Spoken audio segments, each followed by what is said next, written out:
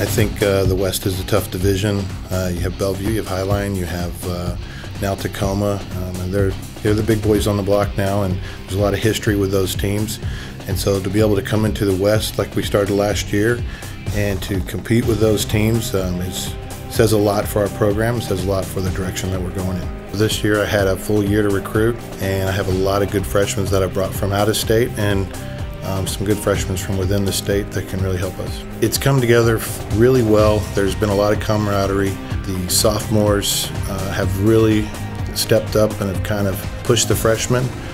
There were no sophomores last year, so it's kind of coach-driven, and now it's more player-driven, which is better. I mean, the players are the ones on the field. As a player-driven sport, with the sophomores stepping up and doing their job, it's really helped the freshmen come together and understand the level of competition, and the more players you have on the field, the more it takes teamwork, and the more that they have to work together as a team and think cohesiveness in the brain together to accomplish the goal, and that's, put the ball in the back of the net.